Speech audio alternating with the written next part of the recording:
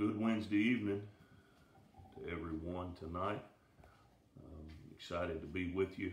Sure wish we were together at church. This quarantine is probably the worst aspect of it's not getting to be able to be in church together. Got me a nice haircut today. Got a shave and shower, ready to be with you. I even got my dress shirt on, ready to have a little church with you this evening. Go to the Word of the Lord, let you know what's going on, and we're moving forward. We're gaining momentum. I'm happy to tell you that the new baptistry came in today, and it's at the foyer of the church right now. And man, it's beautiful. We're ready for it. We had talked to Sister Betty Halterman today, and she's going to put a coat of stain and some polyurethane on it to help protect it a little bit. It's really pretty wood, and we're excited. I actually climbed in it and sat down in it to test it out. So we're excited. Can't wait to baptize somebody in our new baptistry in Jesus' name. We're going to go to the Lord in prayer right now. We want to pray first of all for everyone that's sick. We have several that are sick from this virus. I've talked to some of our elders. I guess I've talked to every one of them at least once, and everybody's doing okay. We have a couple that are struggling a little more than others, but no one's in the hospital. And we pray that that continues to be the case. And we are doing good ourselves. We just having to quarantine, and we're doing the best of that we can. I do want to say that I'm grateful for those that helped unload the baptistry today, and we'll be showing our appreciation otherwise to them as we can. I want to pray for our country, for the upcoming election, pray for our leadership, pray for some of this division to be squelched and put down, and for the church to be able to rise up and be what it needs to be. And I want to pray for our time together tonight. I want to pray that we're able to minister clearly, able to receive the word, and we believe that the Lord's going to keep our church. We're going to gain ground, and in a couple of weeks we're going to be back together, and we'll have Sunday school, and we'll have church, and we'll have Wednesday night Bible study, and get everything cranking back the way that it needs to be. So if you would, bow your heads with us as we pray right now. Lord Jesus, we thank you for this time to be together tonight.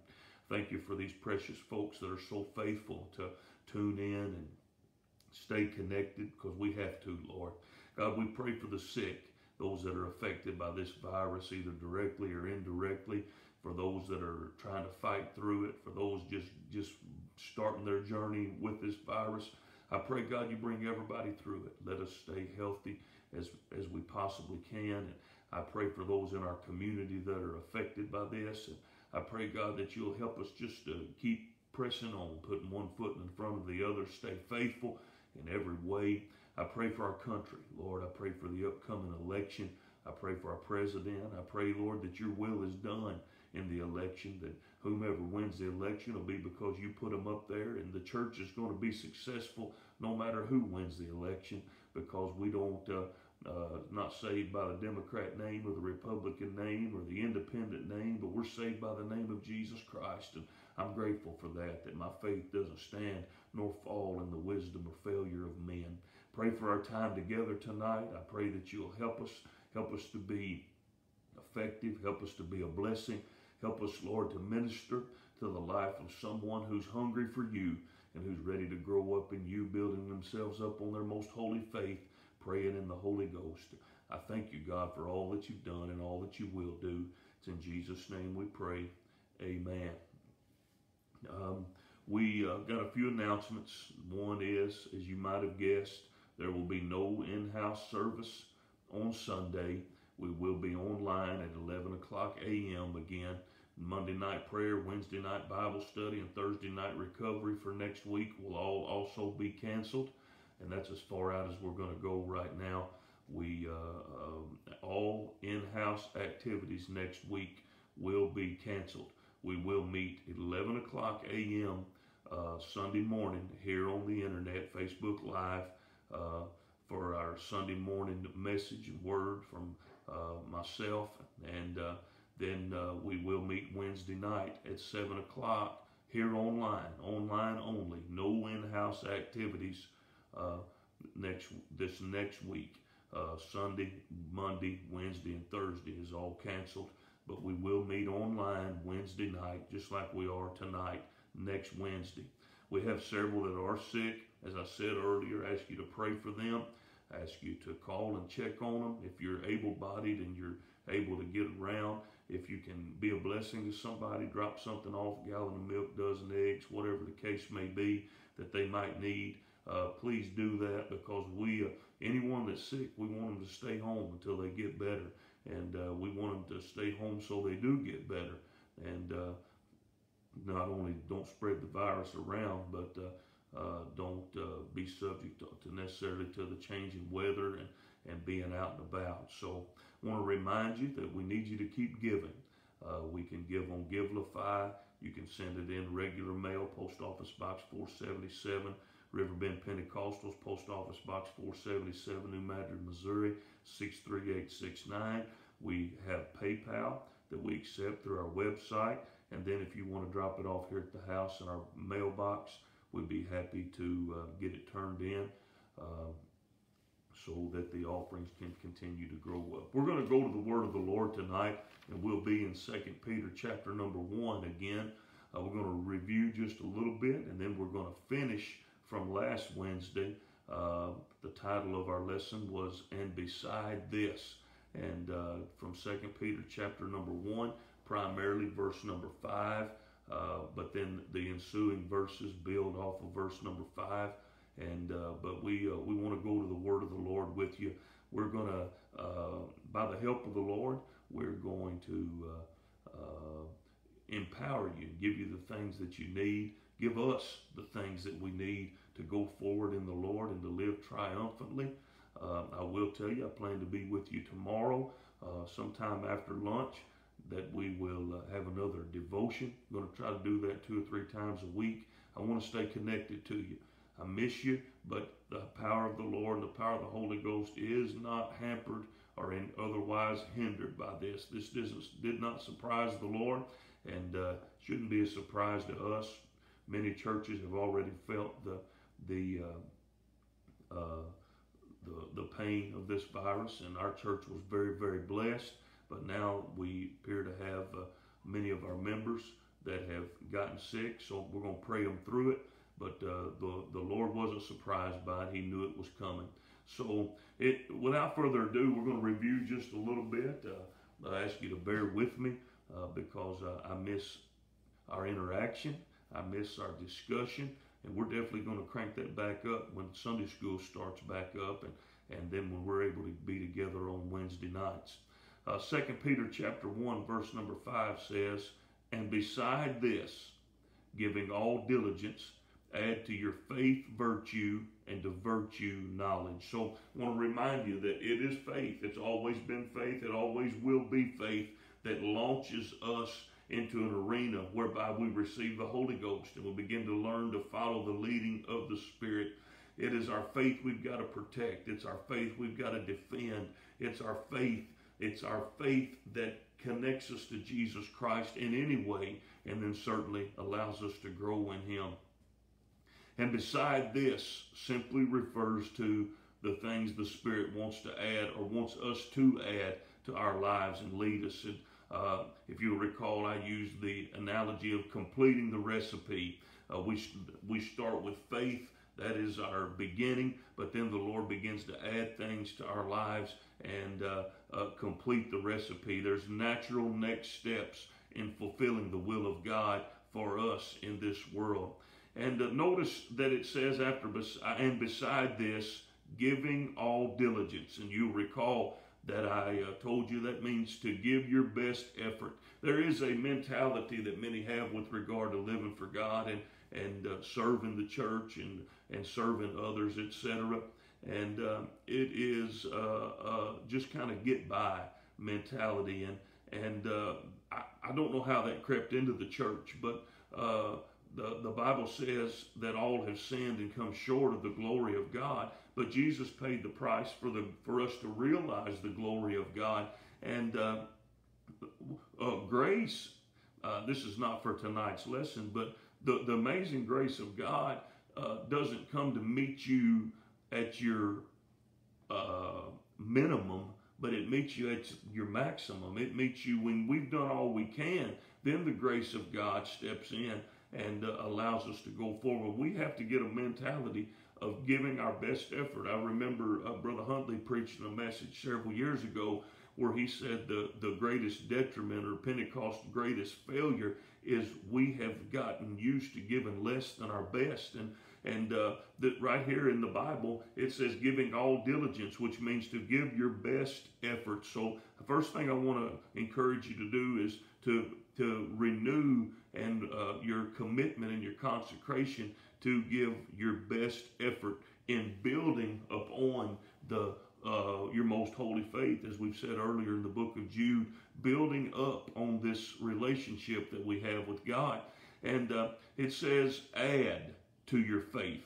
And if you remember, I told you that one particular dictionary that I read said that means to richly furnish. So the things that we're going to learn about are things that God wants to add to our life that would richly furnish. He's not, and my family and I, we shop at Goodwill and discount stores, but that's not the mentality that the Lord wants us to have in building this house, which is our body, building our lives up for Him. He wants it to be richly furnished and reflecting the grace, the mercy, the power of the Holy Ghost in our life. So we would add to our faith. We're going to decorate this house that God has given us. And the first thing we do is we add to our faith virtue, simply moral excellence. As simple as I could say it is you begin to do and say good things. And that's a byproduct, that's a fruit of receiving the baptism of the Holy Ghost even from the beginning. Morally excellent. It's the standard of outward behavior that comes from the inward influence of the Holy Ghost. And then he says, add to your virtue, moral excellence, doing good things, knowledge. And realize that when we do the right thing, there is a lesson learned. And even when we do the wrong thing, there's a lesson learned. This word knowledge is defined as functional knowledge that is gleaned from firsthand experience. So whether we fail or succeed, it is a lesson learned. It can be beneficial to us. Failure doesn't have to destroy you. Failure can actually make you. And we've seen that in the Bible. The case comes to mind, of course, is Simon Peter. He failed, terribly failed, even very quickly failed right after telling the Lord, I'll die with you. And then he went and denied him 3 times. And the Lord was aware of that, but he didn't damn or condemn Peter, but he allowed that failure to be a propulsion or propel him into what God would have for him to do. The church has got to encourage the process. We cannot be a part of destroying anybody who fails, but we are in the business of restoration and restoring others, and I'm thankful for that even in my own life. Then he says, add to your knowledge temperance. Now, temperance is simply self-control. It's an application of the education of that we learned. It said that didn't work, that didn't help, that hurt, so I'm not going to do it anymore. Or transversely, that worked, it lined up with the Word of God, and I reaped the blessings from it, so I want to continue to operate that way. So we add to our knowledge temperance. So now we have faith, which is what causes us to come to God. Then we add virtue, which is simply good deeds, good words, good actions as we're led by the Spirit. And then we add to that virtue knowledge, which is the schoolhouse of failure or success. It's the schoolhouse of our life, and our experiences build and give us an education. And then we add to that education temperance or self-control, which allows us to align our lives with it. And then we add to self-control patience or perseverance, as one translation says, which simply means once you learn these things and you learn that you can control yourself, do the right thing. Do the right thing all the time. And I know I've taken some heat from that, but I believe with the power of the Holy Ghost, we can make the right decision in every situation. Wait, pray, listen to God, and He will not lead us in the wrong path. But fortunately, if we go in the wrong path, often the Lord will let that be a teaching and learning experience for us, get us back on the right path, and we'll keep living. A patient trusting that the way of God is the right way. If I say nothing that you retain tonight, know this: the way of the Lord is perfect. The way of the Lord is right. It will always lead you in the right path, and you will always arrive at the right destination. The will of God, not the will of man, but the will of God. And I have to patiently trust that His way is right and that His process works. Then it says, add to your perseverance, or add to your patience, godliness. Now, I really like this definition. Godliness is the resulting development of the things that we've already added to our life. We have faith, then we have virtue, then we have knowledge. And see, faith, virtue, knowledge, temperance or self-control, then patience. And all of these things work together to produce godliness in us. It's the development of these attributes that we pursue, that we've hungered after, and then it begins to manifest itself as godliness, or we begin to behave in the same manner that the Lord would. And as we realize that His way works, and all of these things that we add to our lives work, then the fear of the Lord rises. And of course, the Proverbs tells us that the fear of the Lord is the beginning of wisdom. So we're really growing, really maturing, and we have a great fear of God and realize that His way is perfect. It's not just a good way. It's not just a good alternative, but it's a perfect way. And then in verse number 7, it says, then add to godliness brotherly kindness.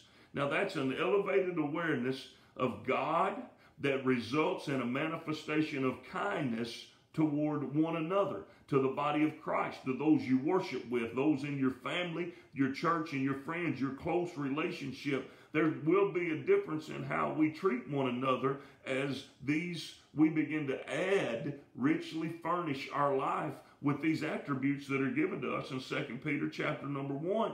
And then after brotherly kindness, which is an elevated desire and action and doing good things for those that are nearest and dearest to us, then there's charity, or love, the love of God, agape as it were. And I thought, as I got to this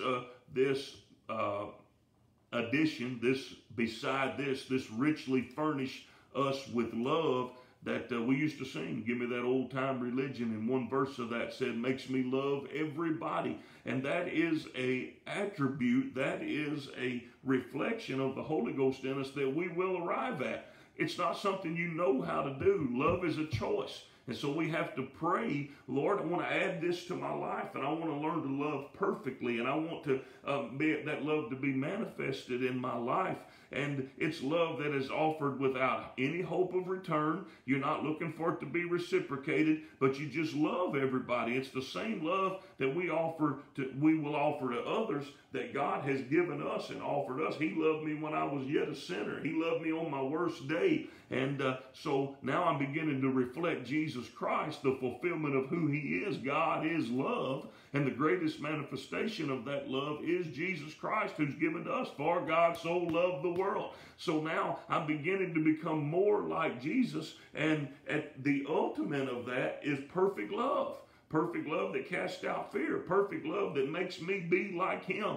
1 John chapter number 4 said, as He is, so are we in this world. Through perfect love, the greatest witness that we have is that we, through the power of the Holy Ghost, can love everybody. We've got to make sure that we demonstrate that we demonstrate that love through self-control and through knowledge and through patience. All of these things build up until we love people like Jesus loved people, and that is the greatest fulfillment of the Holy Ghost through us. And by this men shall know you're my disciples, because you have loved one for another. So nevertheless, I'm starting to get a little excited, so just excuse me. Y'all know me. If you don't know me, you will know me. But this is so beautiful, the way that it stacks up. and builds on top until we start loving people like Jesus Christ and understand love's not a feeling. Love is not an emotion. Love is a choice. We make the decision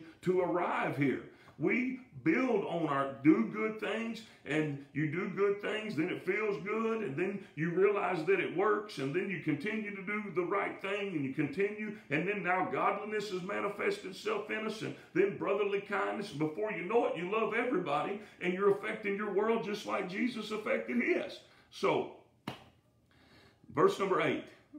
I want to say right now, if anybody's got any questions or comments, ask them, but don't have time to do that. But I certainly, man, I miss you guys and miss being together and talking about the Bible. So verse number 8 says, for if these things be in you, so if these things are active in you, they don't hide in you.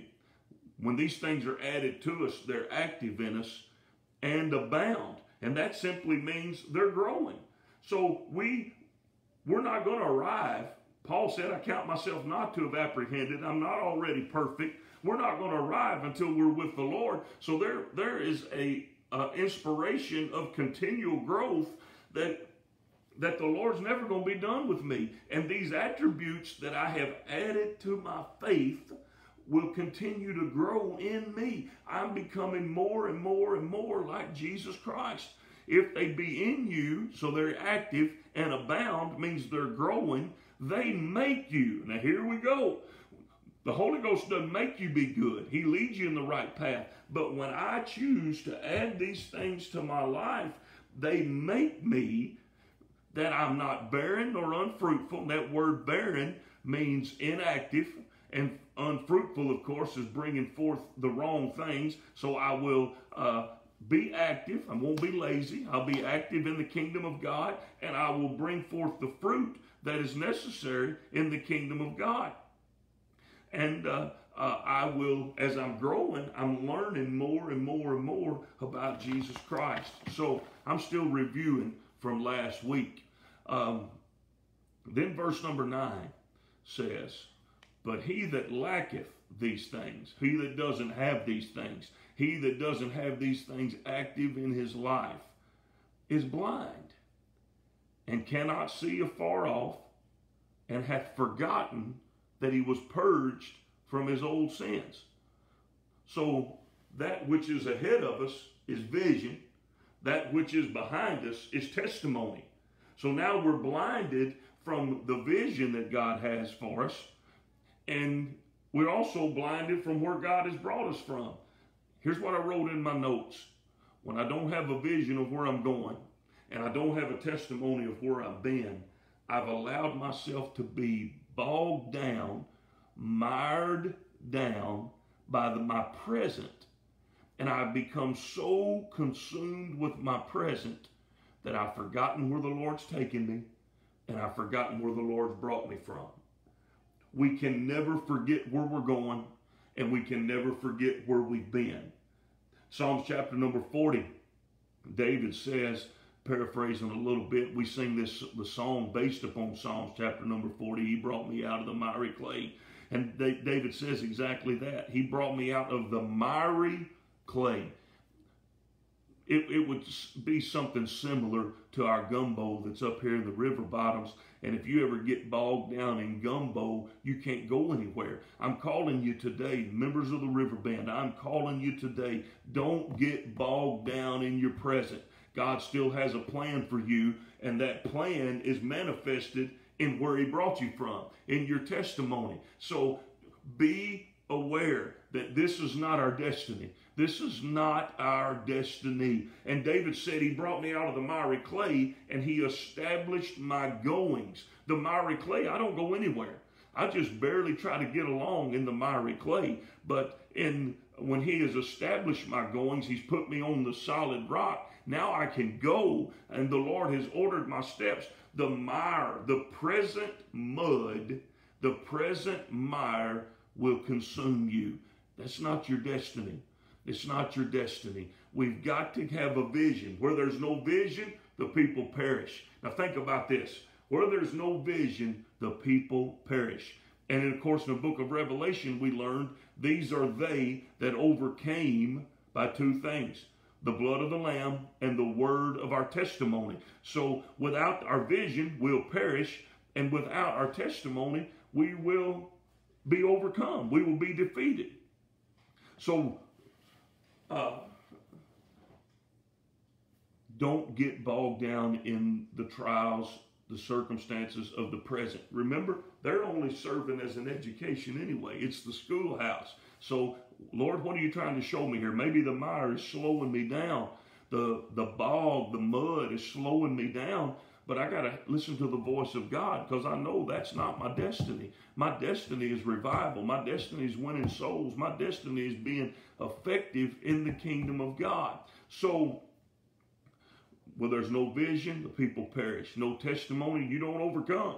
So we have victory through what the Lord has done for us and where we're going. I cannot. He that lacketh these things, verse number 9, is blind and cannot see afar off, and hath forgotten that he was purged from his old sins. So verse number 10, wherefore the rather than being blind, rather than being inactive and unproductive and lacking the essential attributes of normal, healthy spiritual growth, which is add to your faith virtue, add to your virtue knowledge, add to your knowledge temperance, and then add to temperance patience, and add to patience godliness. All of these things, rather than not having them, so now you've got them, give diligence. There's that word again, diligence, but it means a little something differently. It still means give your best effort, but it's more of an attitude, a mindset, than it is an action. Because the truth is, earlier in our relationship with God, we gauge ourselves off what we're doing. But as we mature in the Lord, we gauge ourselves off what we know, what is in our mind. And we're transformed by the renewing of our mind. So as we begin to think like Jesus, and we begin to grow and become more like him, and then we have the mind of Christ. Let this mind be in you, which was also in Christ Jesus. So it's a mindset. And it's the mindset behind our best effort. And no longer are we striving to produce best effort. No longer is it wearisome to do the work of the Lord, but we're actually growing in the fertile field of faith. We have grown, building up yourselves on your most holy faith. You've grown up to be a house for the Lord. So give diligence. We've got to give our best. We've got to give our best, and we've got to know we're giving our best. Galatians chapter 6 and verse number 4 says, then shall he have rejoicing in himself alone and not in another. We have a place we can go in Jesus Christ where we know, just like Nehemiah said, I can't come down, I'm doing a good work, where we know that through the love of God, we are fulfilling our destiny and our purpose. And so then it says, give diligence, look here, to make your calling and election sure. Now let me share something with you about this. Calling is given to everybody. Jesus Christ came so that everybody might follow him. Not just the 12 disciples, not just the pastor, not just your preacher. The calling is to everybody. Come and follow me. Take up your cross and follow me. This word always refers to a divine call. It is coming from heaven, coming from God, and it's calling to everybody. I would submit to you, for your thinking, that every human being today has an aching inside of them to be reconciled to Jesus Christ. And we fill it with so many different kinds of things. And that's why we have addiction, and that's why we have people hopping from bed to bed, house to house, is because they're trying to satisfy that longing. We were created to be in relationship with Jesus Christ, but sin got in the way and separated us from him. So we're called back to him. Everybody, every human being is called back to Jesus Christ. So everybody's got the calling. But then it says, in your election, and that word election means determined and chosen by God. Now, let me just say this as simply and quickly as I know how. The qualifications for making sure you're chosen are given in 2 Peter chapter number 1. We have a responsibility to be obedient to the Word of God. It's not a suggestion. It is the law of God. The Bible says heaven and earth will pass away, but my word will not pass away. I taught you or ministered to you Sunday morning of Jesus Christ facing the devil, and he used the word of God from the book of Deuteronomy 3 different times. He quotes scripture. David said, I hide his word in my heart that I might not sin against God. Thy word is a lamp unto my feet and a light unto my path. So we've come full circle. Everything you need. Remember verse number 3 said, according as his divine power had given unto us all things that pertain unto life and godliness through the knowledge of him that has called us to glory and virtue. The qualifications for being chosen are given here. The book of Revelation tells us, and I just made a quick note here, it said, but he's coming for a bride who has made herself ready. Isaiah chapter number 5. He says, I sing to my well-beloved, a song of the vineyard. It's a type of God in Israel. He said, I've done everything. I've done everything that I can for you. I've given you everything I need. There's not a miracle out there. There's not a prayer answered. There is not a supernatural manifestation that will do for you what obedience to the word will do for you. We cannot over spiritualize things. We've got to get back to A, B, C, D of living for God, which is simply obey the word.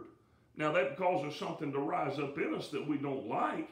If you remember in Acts chapter number 3, and chapter number 4, when Peter began to tell them that he gives the Holy Ghost to them that obey him, they gnashed their teeth and began to try to kill him, because it's our human nature to buck. It's our human nature to rebel. But the Holy Ghost brings you into submission. So once we're filled with the Spirit of God, we are positioned to become, excuse me, what God wants us to become.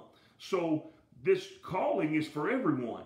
The election is those determined and chosen by God. You remember that when Jesus is teaching, and I believe it's the book of Matthew, that the man shows up at the wedding without the right garment on, and he was cast out. We choose to put on the right garment. We choose to put on, and it's what's given to us in the Word of God. We have to make a conscious decision and effort to put on the Lord Jesus Christ. In the beginning was the Word. The Word was with God, and the Word was God. John chapter number 1. So we have given the qualifications for being chosen in 2 Peter chapter number 1.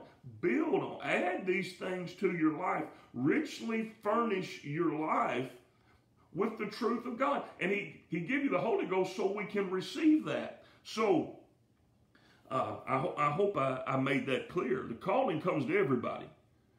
The choosing only comes to those who made themselves ready, have submitted themselves to the Word of God, to the law of God, to the truth of God, and taken the Word and applied it to their lives. He told us, if you hear my words and don't do them, when the storm comes, you're going to fall. But if you hear my words and do them, the same storm's going to come, but you're going to stand, because you're built on a solid foundation, the Word of God. So that leads me right to the next thing. He says, make your calling and election sure. That simply means solid and settled. When folks die that we don't know where they're going, which is virtually everyone, but we like to say they're in the hands of a merciful God. Basically, what I'm teaching to you tonight is you don't have to leave it up to God. He's put it in our hands. He's given us the Word of God. We don't have to leave it up to Him. We can, through the Word of the Lord, it tells us, make our calling and election sure. We can be settled in our mind and heart to know that when the trumpet sounds, we are going to be with Him, because we have aligned ourselves with the Word of God. And then He says, if you do these things, now this is the Bible, 2 Peter chapter 1, verse number 10, if you do these things, you shall never fall. Man, that's an incredible concept. It almost seems like it's unreal, but the Lord says just follow these steps. Follow these steps. You receive the gift of the Holy Ghost by faith. not by works, by faith.